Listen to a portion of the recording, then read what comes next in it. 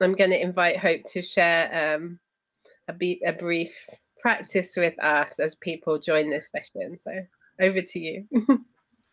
Okay, thanks very much, Mary Ann.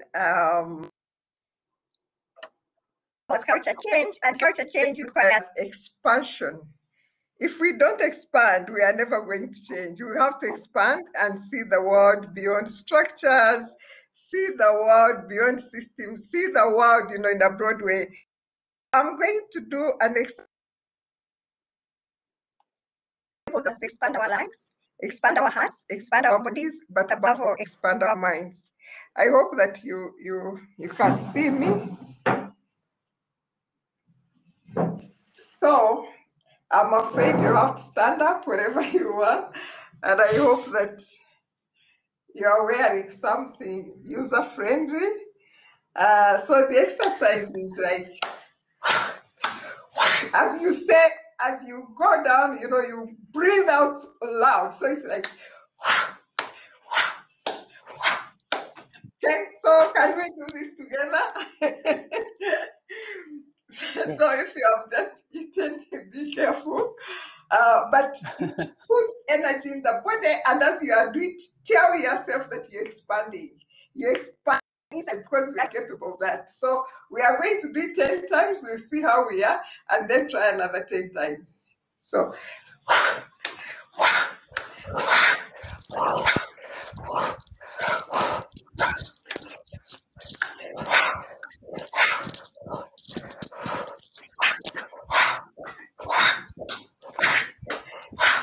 So as you do it, you expand the lungs, you expand the heart, and down you expand the groin. The groin usually does to expand that. So let's give it a chance. We are going to try 10 more times. And then if you are tired, we'll stop. If you are not tired, we'll continue. Okay, so we start. Maybe for people who can't stand up, they could do it at their desk, or they could do a half. You can do it when they are sitting. Yeah. If you are sitting, you can just go like. I hope if you are sitting, the chair is friendly, so that you don't sit on the edge of the chair and avoid hitting the chair with your arms.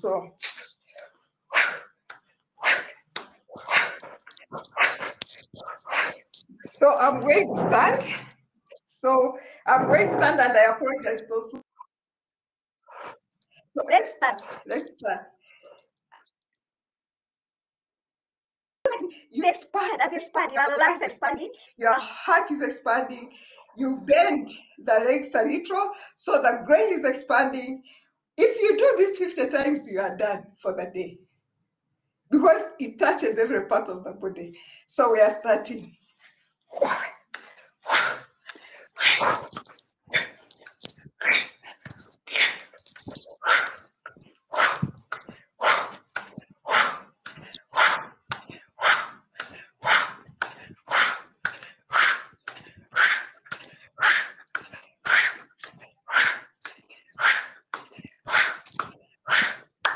Thank you. Thank you. Take a minute to rest. Just think about expansion. Just ask yourself, what expanding? What are some of the constraints from expanding? Expanding inside. Expanding the mind. Expanding your views. Really expanding and looking at the world in its diversity, abundance, and richness. So just take a moment and ask yourself if there are things that stop you from expanding. Have you looked at the abundance of the world, the diversity? The richness of your own heart, your own mind, your own body, what the body can do, what your mind can do, what your spiritual, what you can do, intellectually, what you can do. Let's explore about it. So 2 minutes and then we'll start.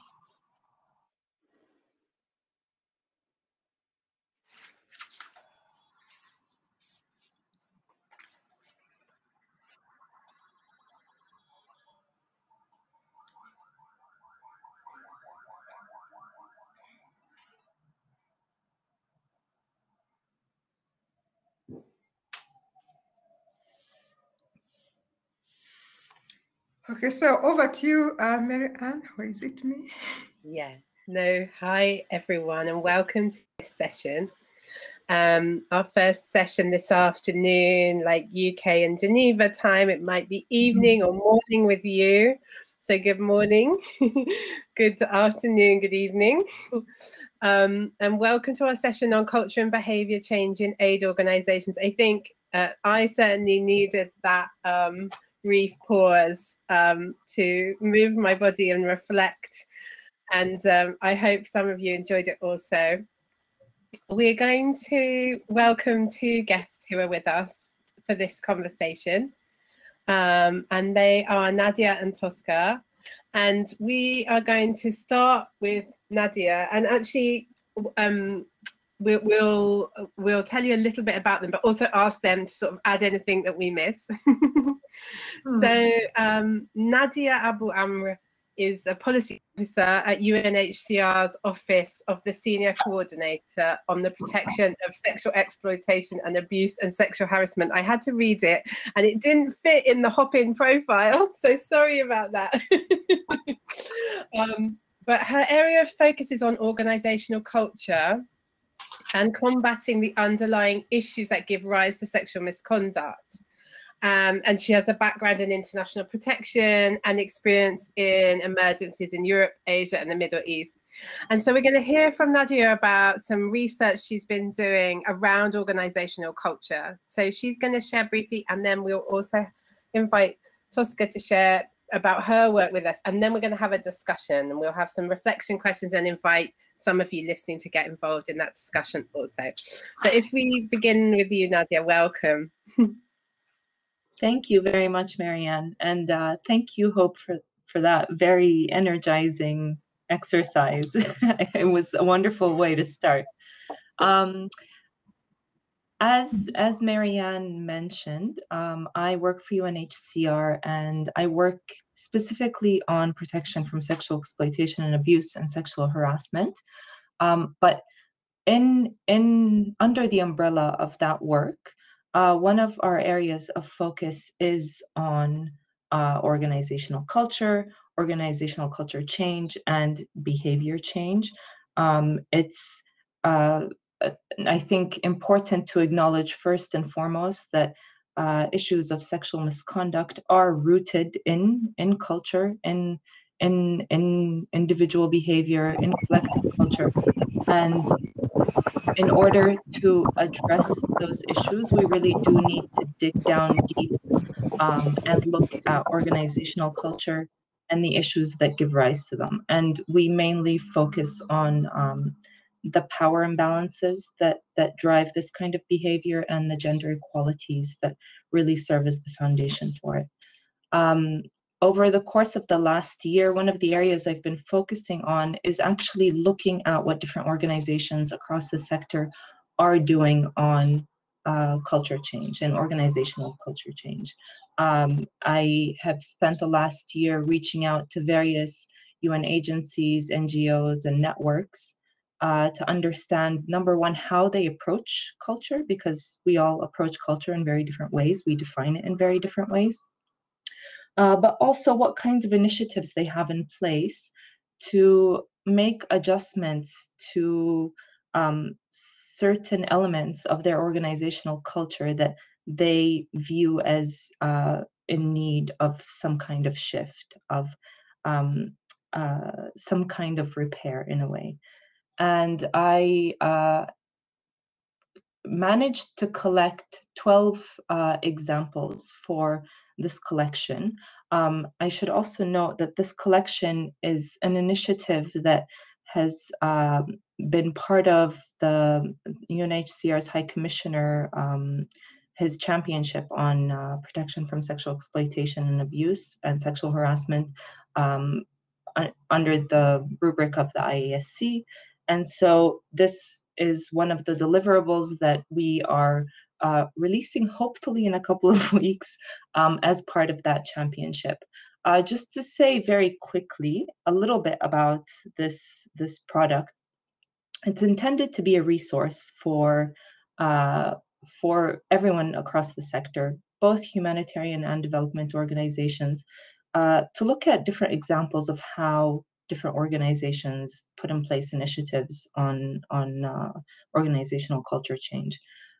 It includes initiatives on learning, on promoting staff dialogue, working on addressing issues around masculinities, community engagement, leadership and promoting the respectful use of authority, promoting agreed values, working on power dynamics, unconscious bias, and also promoting speak up culture so that people are enabled to speak up and challenge issues in an open and free manner.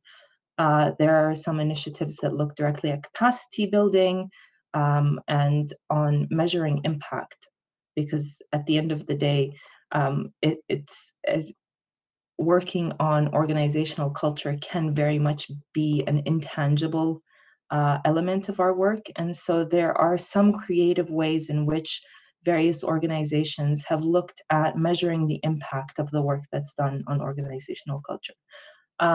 This report, this resource, as I mentioned, is in the process of finalization, and we hope to have it out in the next couple of weeks. And of course, it will be made publicly available as a resource for everyone.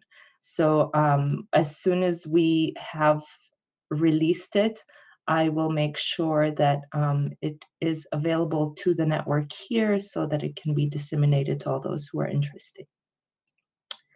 And I think I will hand over back to you, Marianne, and I'm happy to answer questions in the chat if there are any. Sure, sure. And we'll talk a bit more about what you learned and stuff when we have our discussion. I hope you were going to introduce Tosca. I was about to go into it and I thought, oh no, I'm off script. Go ahead, go ahead.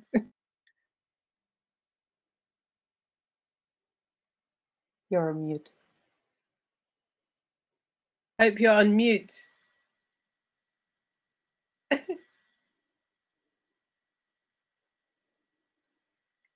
Yeah, you're back. I say when I think of Tosca, I think of a weaver.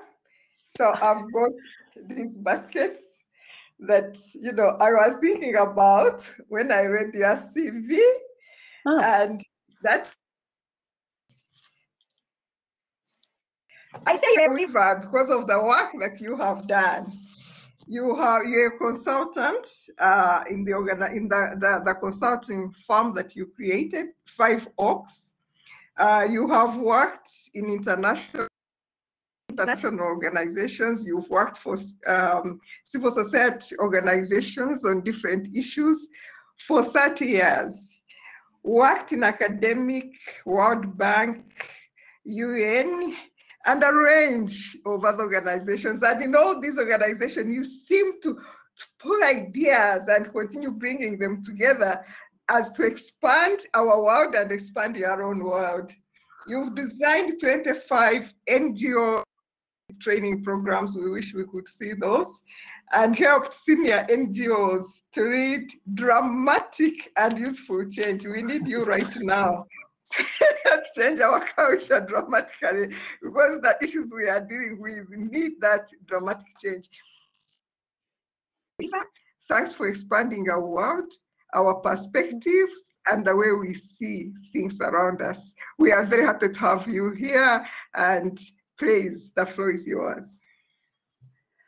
Wow, that was an amazing introduction. I'm going to remember that. And lovely. I loved it, the way you characterized that image of weaving.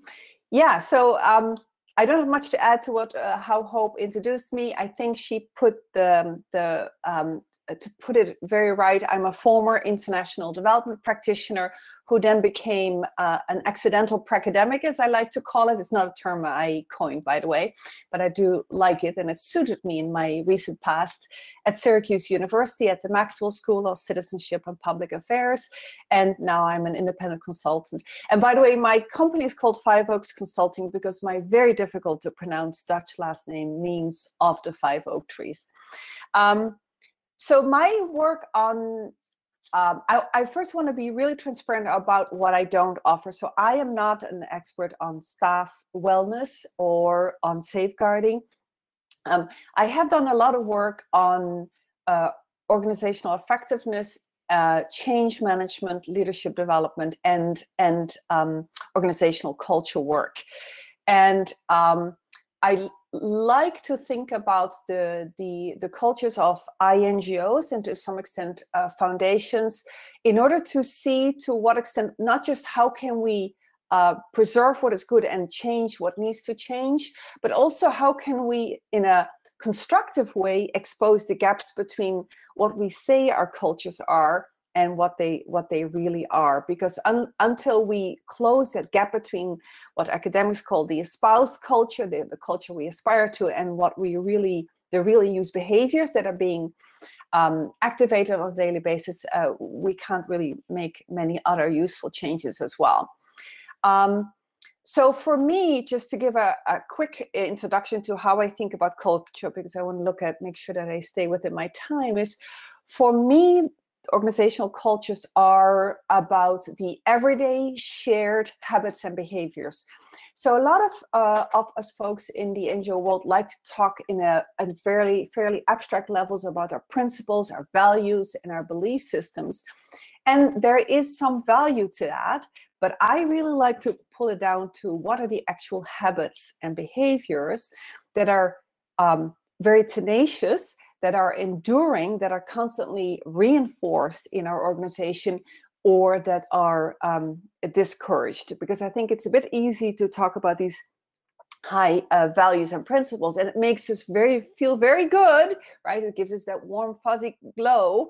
But actually that warm, fuzzy glow about our identity working in the NGO sphere or in international development organizations is actually, I think, part of the problem. So I think it's important to understand that if we talk about habits and behaviors, one thing that I'd like to say up front is that a lot of us in the development sector seem to think that if we change our mindsets, that will lead to changes in behaviors. But actually, I'm rather interested in the neuroscience behind leadership and leadership development. And the neuroscience will tell us that our behaviors drive our thinking as much as the other way around. So it's not necessarily that our thinking will change our behaviors, but our behaviors will change our thinking. And that's why it's really important, I believe, in culture change work, that we focus only on a few habits at any one time, a few behaviors that we want to change, and try to reinforce those through our organizational systems and processes, through, of course, leadership modeling, but also not just through modeling by formal positional power leaders, if you will, but also by informal leaders, so culture carriers, people who are ambassadors of the kinds of behaviors that we want to see more of, people who are big nodes in networks through which a lot of communication flows, if you will, people who are looked up to by others and that others want to imitate, what academics like to call social proofing. So those are a couple of things that I think are important when it comes to culture and behavior change that maybe I wanted to say off the top. So maybe handing it back to Hope and Marianne at this point and see what you want to talk about. Thanks, Tosca. I'm interested in the idea of culture carriers and thinking about like how in some ways maybe we're all culture carriers, and what are the, and so maybe I'll just ask you back, like, are we all culture carriers, or are there, or is it that there's some people that get off without being, is it something we all need to think about? How are we carrying the culture within an organization? Nadia, do you want to go first?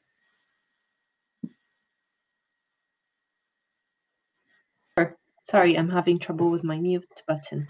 I think, I really like this term of culture carriers, because I think, it's important to recognize that we all have a role in culture as culture carriers, regardless of how it's defined. I think it's important that we acknowledge that each and every one of us has a role. But I think in structures that we work in organizations that we work in, I think it's also very important to emphasize the role of leadership as well. You know, it needs to be both bottom down and top up, because unfortunately in structures like this, you do need the example set at the top to open up space for groups and individuals to mobilize to be culture leaders at the grassroots level, where it's able to be spontaneous, it's able to be independent, but you do need that support from leadership that helps guide organizations in one direction or another. So I think, yes, we all are culture carriers, but in some ways, we need to be given the space to be powerful culture carriers. Yeah, I would say definitely reinforcing first what Nadia said around you need bottom up and top down. And I emphasized the bottom up initially because the idea that one can change culture entirely through corporate level kind of change initiatives has been kind of discounted a bit. You need both. So it is very important what Nadia said is that leaders who are in formal positional power need to absolutely walk the talk. And it's because staff watch what leaders do, not so much what they say, but what they do. So for instance, if in a senior team, there is one leader who exhibits behaviors that are not congruent with the officially espoused kind of behaviors that we want to see more of, and is seen to be getting away with that because that leader brings in other talents, other attributes that the organization also needs, people will see that and they will say, okay, that means that we're not really serious. Now, in my work, I don't feel the need to be kind of moralizing about leadership behavior. I do understand that because my work is a lot about how organizational level leaders deal with culture change in this case. Organizational leaders have a lot of competing interests, a lot of competing stakeholders with competing expectations, and they have they even have to balance competing values. And I don't want to diminish that. That's a very complex kind of job, but definitely reinforcing what Nadia said. And then finally, Marianne, to your question on, are we all culture carriers? Yes, we are. I mean, we know from the research that people are socialized into organizational cultures within 6 to 12 months. And after that, it is the water you swim in and you don't notice it anymore. That is why it's so useful to ask or interview people who've just entered the organization, let's say a couple of months, to say, what are you noticing about the behaviors that are held up here as examples? Who are the heroes here? Who does the official leader defer to in meetings? Because these new people still see that. So let me stop there.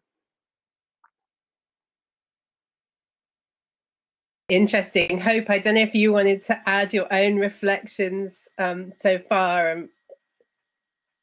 And we'll also invite people, sorry, as I say that, invite people to be putting any questions you have in the Q&A, and I'll be monitoring that as we discuss and share together. Go ahead, Hope, sorry.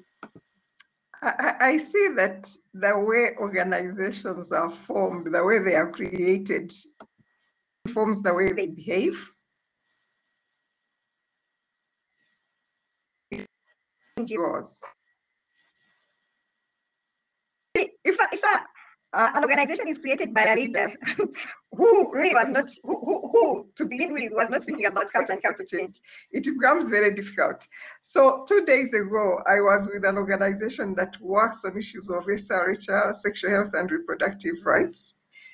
And they are interested in the litigation. So I asked them to draw an SRHR map of Uganda. They drew the map, and it looked okay, but there was a transgender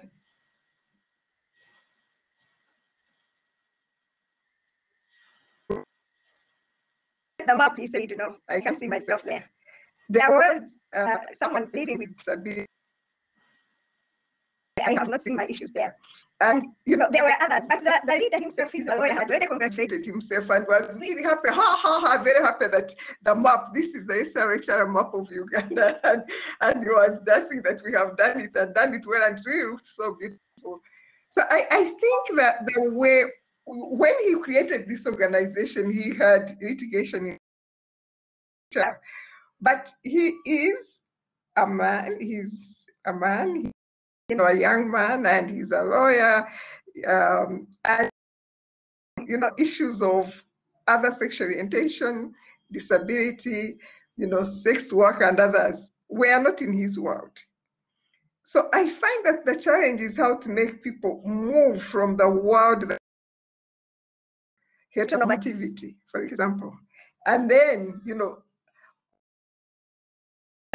that change, what does it need? How does one introduce that change? Or how does one convince them that the world we are living in is diverse and you can't just focus on one thing? Thanks so much, Hope. I'm going to come to, there's a few questions in the Q&A, so I'm going to come to those and see where we go with them. So there's a question that someone's asked: what is needed to provide the structures and to give the space for culture change? So what is needed to provide the structures and to give the space for culture change? Should I come to first? Go ahead, Nadia, go ahead. I was actually going to say, see if Tosca wants to go first this time. Okay, let me see. So what is needed, first of all, is a couple of things. One is acknowledging that, being honest about the fact that that there may be gaps between what we say our cultures are and what our real constantly reinforced behaviors are. And by the way, those behaviors that have been constantly reinforced, there was often a good reason for that, right? These behaviors are very tenacious. They don't change easily because they worked for the organization for a long time, right? So there was a good reason for that, even if we now think those behaviors are no longer helpful for whatever reason. So being honest about the gap between what we say we are about and what our real in-use behaviors and valued behaviors are is one thing. The second thing is making culture less fuzzy, right? It is a very abstract term. It can be hard to see, although, again, how you can see culture is, for instance, what kind of humor is allowed, who and what is this not authorized in the organization, who do formal leaders defer to in meetings, who do they hold up as heroes, what kind of artifacts, meaning what kind of material things do we see around offices or in our communication materials, etc., etc. So trying to bring it down to very concrete things so that people don't poo-poo it as something that's way too fuzzy and I don't have time for this.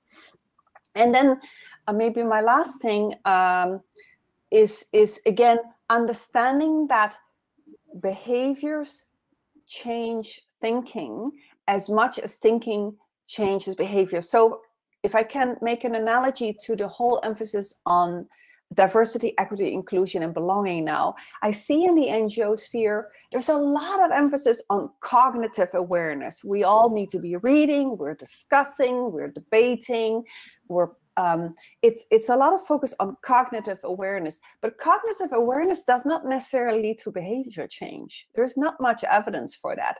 So focusing in the beginning on a few behaviors that we can hold up in our minds, because humans can only remember a few priorities at a time, and immediately starting to both model, as Nadia was emphasizing, immediately starting to embed those desired behaviors into organizational processes and systems because otherwise behaviors can slip back quite easily. So they need to be reinforced through like things like how you hire, how you onboard, how you give people choice assignments, how you engage in talent management, how do you do performance management. So those would be a couple of things I would say.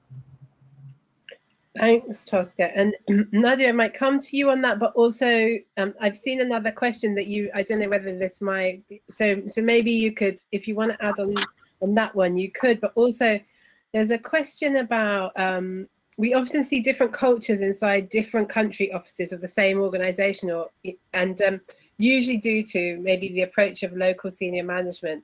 Is that something that an organization needs to do something about? Is it okay if I'm slightly expanding on the question that's here, but like, is it okay if cultures vary across an international organization, or do we need something that's standardized? And alongside that, I'll ask it together, maybe we can all respond. There's a question about across the humanitarian ecosystem, is there a need for a shared understanding and framework about organizational culture? Like, do we need to map out what our kind of shared culture should look like? Nadia, I just gave you like 3 questions. If I may, I'm actually going to respond to them in reverse, because I think the last one can encapsulate some of the other questions that have been asked. I think, yes, there is room for a shared culture, and I don't think that needs to be defined or rigid, but from what we've seen looking at how different organizations work on culture, and especially as it pertains to PSEA and SH, is that one of the pillars of shared culture across the sector is trying to promote genuinely open workspaces, genuinely open organizations where people can dare to speak up, and people can dare to challenge, and people can dare to question and disagree and debate, and have the space to be genuinely included and heard, and realize and know that they are empowered to do so, but that they will actually be heard. It's not just a Dropbox where you leave your comment that no one ever reads. It's a genuinely open space where people are empowered to speak, feel safe to speak, and can question and challenge both their peers as well as their authority. And I think one of the points that Tosca has made, I think, is very important in playing into this, and that is the point about behavior changing mindset. And one of the things we've seen a lot of work done around is looking at how you can work with that mindset. And there have been a number of initiatives where it starts in the center of the circle, looking at the individual, looking at yourself. It starts with reflection and awareness of your own behavior, and how to actually be more alive to your own unconscious bias, whether conscious or unconscious, your own behavior, how that impacts those around you, how that impacts individuals you supervise, how that impacts the individual who's supervising you.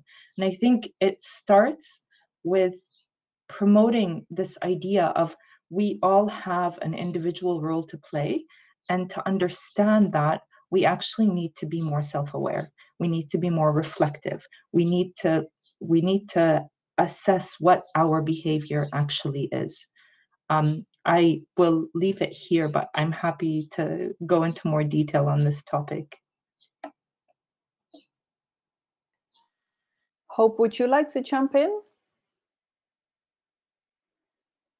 We say that fish starts rotting from the head, and that that is the case. But again, I find that there is a lot of fear in organizations. There are some people who know what to do. Talked about in the morning, this fear of, will the funders say, you know, is this the right thing to do? Is this, you know, if I do this, would I be acceptable? And sometimes that fear is unfounded, but is there, and it's very. So I don't know how we can deal with that fear. It's like if we talk about NGOs, be it international or national, it's like this is the way organizations are set up. These are the systems that are needed. These are the structures. These are the strategies. There might be differences here and there, but there is that, you know, that belief that if you don't have this structure, then you cannot operate. And even when we talk to people about changes, they say, yeah, but are we going to get funding? If we change this, are we going to get funding? I don't know how we can overcome that fear. And maybe part of it, just said in the morning, you know, this is collective effort. One organization might be very difficult. So how do we move as a collective so that, you know, when we say we are really changing, we change, and it's not just one organization which remains very secure and perhaps, you know, and might be called and professional. I wanted to return to Mary Ann's question on, you know, national offices and national organizational cultures. Yeah, I think it's very normal. It's not always helpful for organizations to have subcultures. They can be, as you said, national offices that, of course, are infused not just by the national leadership, but by the national culture. And then sometimes people get this confused. I think they talk about the culture, and I want to know, are we talking about national culture or regional culture or organizational culture? But of course, these national cultures influence also what are the kind of authorized behaviors and habits, or the things that are disliked. The same with, you know, professional guilds. By what I mean, you know, often like a finance unit in an NGO or a foundation will have a slightly different subculture, right? Or facilities or legal counsel, etc. That is very normal, and as long as everybody has some overriding both habits and behaviors and belief systems behind that we can all share, it's not necessarily a problem. You just need to be aware of it. I wanted to come back also, Mary Ann, to your question. Is it realistic for us to strive for a shared culture? Did I understand the question? Question about, yeah, was it, the actual question was like, should there be like a framework on organizational culture kind of across the sector, like a shared framework of what culture should look like? So I'm gonna maybe take a slightly different angle to this than Nadia did, and I'm going to say that is not realistic.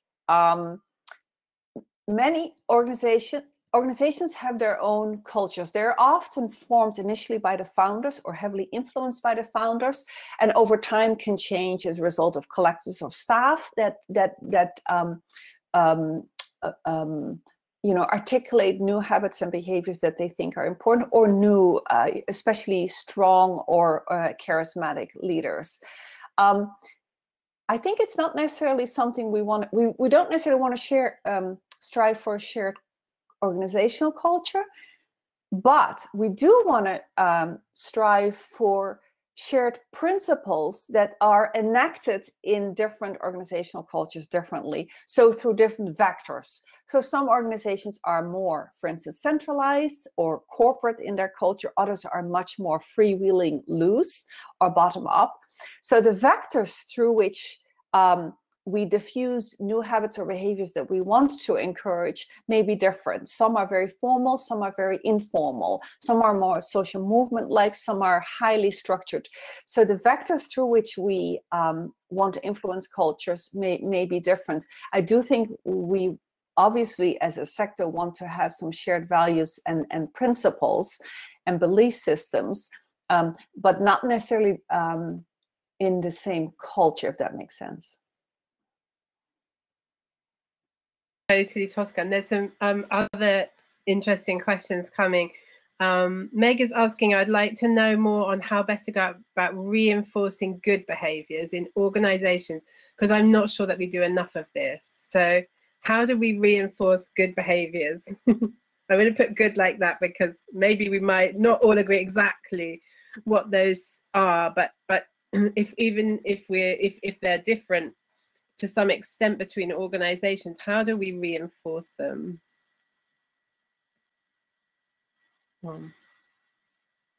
I mean, I think I might say just something briefly. I think there's, you know, one or two of you have already talked about, you know, the modeling of behavior, right?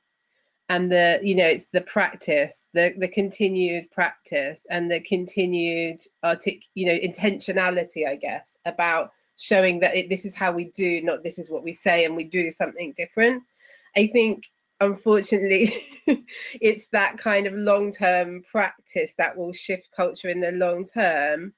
And I always think of it like we've all got a role to play in that, and it's a collective endeavor, and you can't, it's not one or the other. So it's like we've all got a small role to play, and together we shift culture.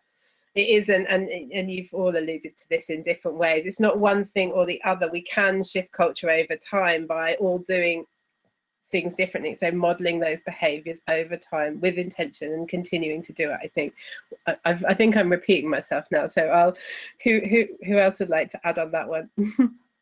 I think if I may just jump in very briefly, there is a very critical point in your statement, in the statement that you just made, and that it is a long game. Culture, you don't change behavior by doing one thing. You set up this program, you know, have an initiative, and voila, behaviors changed.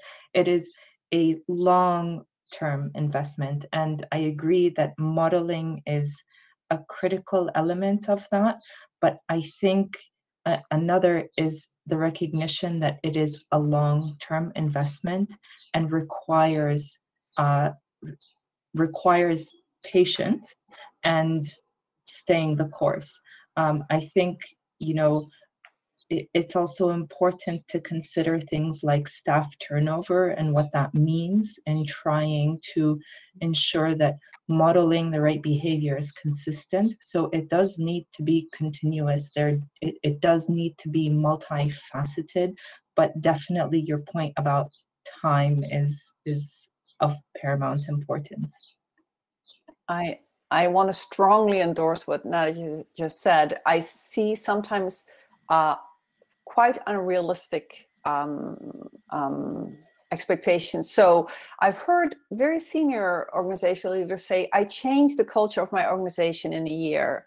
I think that is BS. That is not, the research in the private and the public sector will tell you, and the practice will tell you, that is just not possible. It's typically, we're talking about at least 5 to 7 years of, as Nadia says, is consistent, intentional repetition of behaviors you want to see more of. So to come to Meg's question, particularly, how do we model that good behavior?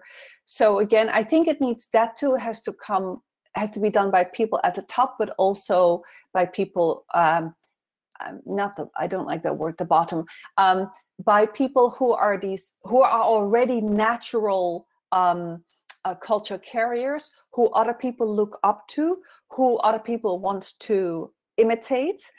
And those, if the formal leaders model and do so consistently, and if the informal leaders and cultural carriers, those strong nodes in networks, right? Like, oh, if I need to know something about the organization, I go to a person X. They know how it works here. If those are consistent, as Nadia said, over a longer term, then other people want to imitate them. That's social proofing. If managers, so for instance, when you look at managers and DEI training, if managers go to voluntary DEI training, not necessarily because they because they strongly think that this is an important thing to do, but they go anyway, then afterwards they want to be seen to do more of that. That's a kind of a human thing that is in our brain, and so it's those kind of things that help with modeling a good behavior, I would say. Seeing some more questions, so I'm gonna bring them in. There were a couple about what do we do about behavior that's not in line with shared culture. So how do we address bad behavior not in line with shared culture? And what consequences could impact that? And also I saw another one that was similar. What's the best advisable first step to change culture where the leadership team's lack of opening up or listening has created a culture of employees' lack of taking initiative, innovation and fear? I need to have a drink, so I'm going to ask someone else to start. Who could come in on? There was a question on how you create culture when there are urgent things to be done. And gosh, sorry. There was as well. Let's take all of those. So there was. Yeah. Go ahead. Do you want to answer that one first, and we will come back? That's fine. That's fine. Go ahead. Well, I want to talk about that. You see, when we talk keep about that, looking at certain things, when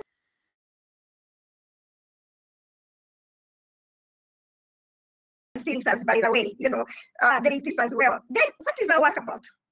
If we say there are urgent things, the urgent things are done by bodies, for example.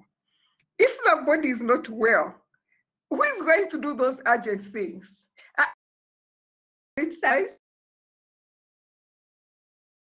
Because when the body is the vehicle that is used to drive every program, and we all know the dangers of a vehicle that is broken, let alone a helicopter that is broken. So if we don't pay attention to the vehicle, how can we imagine that we are safe? I think we need to keep talking about the bodies that we are, because when we talk about culture, inevitably, yes, we are talking about how things are done, but we're also talking about who does them.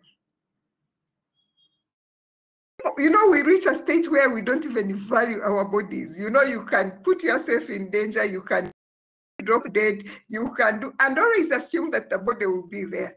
But one day the body will not be there if we don't respect the body. So I think we need politicized culture so that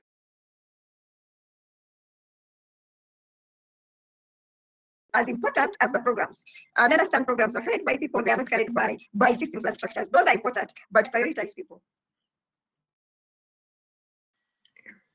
So there are many other questions. I think, none of you could respond to, but I also maybe just add that there is a lot to learn from other movements. If you look at liberation movements, how did they do it? I mean, it's the same message again and again and again, but the big picture, the vision must always be clear. If you look, you don't have to be one to see what happens. You imagine almost every week there is something. But we have this culture, we have values, and we talk about them once in a while. We think everything will be okay, and then, maybe here and there. But that reinforcement and persistence and ensuring that people really, get it becomes very, very important. So let's keep thinking about other movements and how they bring about change. Mm-hmm. Yeah. I was thinking about that question again about behavior not in line with what we say our shared culture is, or what we want it to be. So that made me think of like voicing culture, right? So of course we need to say that behavior needs to be called out, and of course leaders, as Nadia said right in the beginning, need to model that, and they need to, by the way, do that in a visible way, because culture is about visible behaviors, which we therefore learn so quickly when we enter a new organization, right? So if leaders see that behavior, if staff see that behavior is being called out by leaders visibly, that can help. That's not always happening, and it's also not always easy. So what else can we do to create a voicing culture? I think it's important to know, why is it so difficult to speak up about bad behavior, right? There are psychological and neurological reasons for that, right? Because when we are a bystander, we tend to be confused. Am I the one supposed to speak up, or should I leave else? Am I the person to speak up? And often human beings will leave it to others because it is too threatening, too scary. Secondly, will it be a threat to me, or will it be a threat to the person about whom I'm to speak up? You know, we don't necessarily, we still have a relationship with that person. We still may value that other person for other reasons. So knowing that by us speaking up, it is a threat to that other person is not always something we can just easily discard. And then, of course, the power dynamic, which I don't need to know anybody, tell anybody in this audience, is when we speak up about people who are in whatever way abusive, in a serious way or in a subtle way, yet that creates toxicity, is a hard thing. So voicing culture is about the organization sending out signals through modeling, through maybe formal instruments like training and communication means, etc. Is that people are encouraged to speak up early. If you speak up early before you start thinking about it, that can really help. So it has to be very black and white in our communication. If X happens, then you need to do Y, so that there is no moral ambiguity. So those are a couple of things that came to my mind. Great, thanks, Tosca. I wonder, Nadia, if you wanted to come in on that one. Yes, I mean, I fully agree with everything Tosca has said. I find the question of how to call out bad behavior a very interesting one, because it does create internal conflict for someone to do it. But I would also jump back to an earlier point about the foundation also needing to be there, that an organization promotes a safe and open space for people, for staff to call bad behavior out. And it is as safe to do it among peers as it is challenging authority. And I think, again, as Tosca mentioned, that rests heavily on leadership modeling that behavior and demonstrating that it's okay. I think, you know, one of the interesting aspects of the lens I come at this from is the fact that I look at organizational culture as it pertains to sexual exploitation and abuse and sexual harassment. And I think there are some links to be made between that and culture in general to try and eradicate abuse of authority, abuse of power, discrimination. In that, regardless of what an organizational structure looks like, you have people who, at the end of the day, are going to have to be held accountable for certain behaviors. And I think by finding ways to highlight the fact that those who are accountable are usually managers and supervisors and people in leadership and roles of authority. But I think having the space for staff to be able to mobilize, to hold leadership to account, to respond to why the culture is not a safe one, to speak up. I think these are all also very important links in looking at why or how one is able to call out bad behavior or not. You know, there's also a question about how can you make space for this kind of reflection when there are other competing priorities? And in many ways, it goes back to the same thing. Yeah. There needs to be accountability for bad behavior, for abuse of authority, abuse of power, for discrimination, you know, those underlying factors that destabilize workplace culture. And I think when staff at all levels are able to shift light on the importance of that, then you can actually start seeing recognition of we need to make space for this as an important or an equally important priority. Right, Nadia. There's something coming up for me around, I feel like we need, and I don't know how we do this. It's very much a kind of, you know, it's just a sense that I feel like we need a different kind of approach to like resolving conflict internally in our organizations, or resolving differences of opinion. Like we need ways to do that within our organizations that look a bit different from the kinds of processes that we have right now.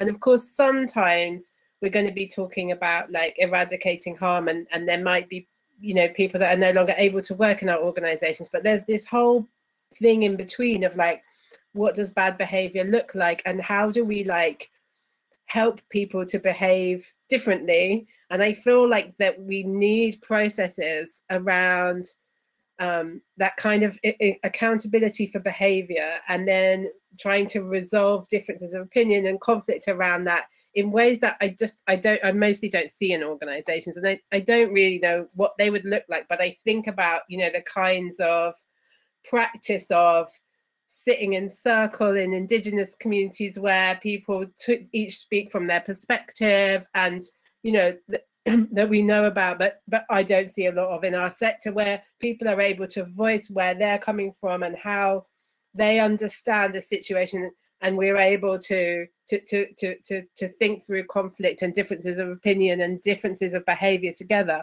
always holding that there are some kinds of harm that obviously we want to deal with in a way that's like, you know, that in a way that's different to that. Like maybe not everything can be dealt with like that, but I feel like around behavior and norms and like how do we model different kinds of culture, I feel like there's some kind of different mechanism for exploring what that looks like. That kind of, yeah, I don't know what it is, but I feel like we need something that's not there. That's my sense of it. I'm seeing a question from Sophia, and I feel like it sort of speaks maybe a bit to this, to what extent do the institutional measures on safeguarding help or don't help our work on organizational culture. Like, you know, and I was coming at that sort of thing from a different perspective, but like, do those kind of mechanisms that we have around accountability help change behaviors and culture, or are they an impediment? I think it's an interesting question, and maybe like we don't have much time left, and we're probably not going to get to quite every question, but maybe that's something you could each reflect on in some closing remarks now. Like, to what extent do the systems and processes of accountability that we've seen in organizations help or hinder the kind of organizational culture and behavior change that we've been talking about in this session? Who'd like to go first?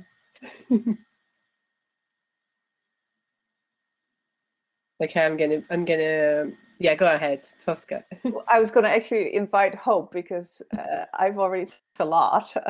Hope, would you like to go first, or would you like to wait for a moment? But I want to, I just want to share an example from Uganda, where there is this organization where workers meet every morning before going to work. Come rain, come, whatever happens, they must meet. if you attend a meeting, you must go and give an account of what happened. And they'll ask you questions that are situated within the culture of the organization. Because when they meet, they also talk about the culture of the organization. If you go as a consultant, you must explain why you think you are the best consultant, how you are going to contribute to the culture of the organization, and how you are going to, how you are going to do the work following their own values and principles. And if you're a director, the director of the organization, and you take decisions that are not really, are very respected by others, they'll ask you to, they'll ask you why you did it. The person has opened the space, and I don't even think that it's a safe space, but it's a space of courage, because he doesn't punish. And people, I think when people ask those questions, they know they are not going to be punished. So they watch news together sometimes and then comment, but every fail, there is the discussion of the values and then what people are doing, people accounting for what they did. And if someone behaved badly, as you have said, behaved badly, in the context of agreed, values, in the context of the culture of the organization, that person will be asked by the whole organization, so what happened? Or you attended this meeting, you have brought back nothing, why did you go? Or you got this meeting, contribute. Okay, I know that not every organization can be like that. Some organizations are really huge. I know that perhaps some don't even want to do that. But at the same time, I think we have got some examples of how behavior can change depending on what you have, shared with us. Consistency, accountability, and many of the values that you have shared here. It can work. So that's that. Thanks, Hope. Let's come to Nadia for some closing remarks, whatever's. Yeah. I will very briefly reflect on the question that you shared. I think that was by Sophia about institutional measures on safeguarding, how they work with or interfere with our work on organizational culture, whether it's strengthening it or shifting it or adjusting it in some way. And I think in a lot of ways, it goes a bit to the point that Hope was making about whether or not those systems are strong and healthy. Because if they are strong and healthy and are supposed to be functioning and responding the way they're intended, then it, of course, helps promote positive culture. Are they staff-centered? Are they victim-centered? Do they actually, are they trusted? Are they transparent systems? Are they secure systems? Do they build confidence? I think those are all key elements to look at when you look at how the different institutional systems in place interplay with how organizational culture is in your organization, but in society as a whole. You look at the infrastructure around you that you feel secures the culture that you're a part of, and when they are healthy, you feel that the culture is healthy. You feel that within that culture you are safe to look at and challenge and engage with the different structures that are around you. Thanks, Nadia. Go ahead. So I don't have expertise on safeguarding. So I'll just respond to it from an organizational culture perspective. First of all, I loved what Hope said around space of courage and how that links to psychological safety. I will say, and this may be a different take on it, but I think safeguarding measures, if the only way in which safeguarding is promoted is through the typical, indeed punitive measures, or at least measures that are at least partially punitive in nature, I think that is certainly not enough and may even be somewhat counterproductive. I think if we are able to tie safeguarding objectives straight to overall organizational goals that everybody can buy into, including those people who feel that this has nothing to do with them, even though it does, of course, have to do with them. But if we can link it, safeguarding goals, into overall organizational goals, including brass tacks business goals, right? Like revenue, etc., that organizational leaders also really care about and are told to care about by the stakeholders that they need to keep happy. Then these kind of meta goals, these supraordinate goals, are really helpful to offset the kind of punitive nature of that. That may sound very instrumentalist, but I do think that that is important so that everybody can buy into it. So much, Tosca, and all of you for joining this session. I'm going to close the session now because we have one more session today on leadership in a world of upheaval and crisis. And that's going to, I've put the link into the event chat, and I'll put it in this session chat as well for people who want to after this session. But thank you so much, Nadia, Tosca, and Hope, for sharing this space with me to talk about culture and behaviour change in aid organisations.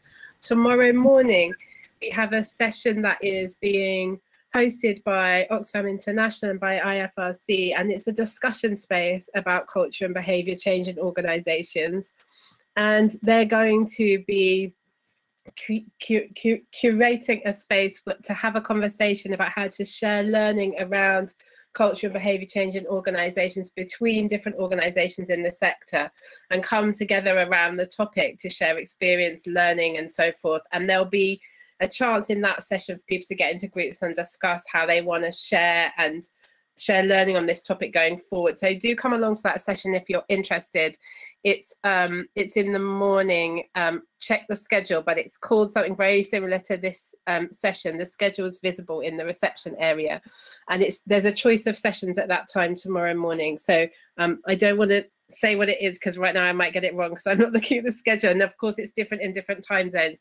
So please check the schedule if you'd like to join that session, and if you're confused about it in any way, just send us an email or a message and we'll let you know exactly when it is. But thanks everybody, stay well, and we'll see you if you're able and want to join us in the next session very shortly. It begins, I think, in about 6 minutes at 1:45 the hour. Okay, stay well and thank you all. Thank you. Bye. Bye.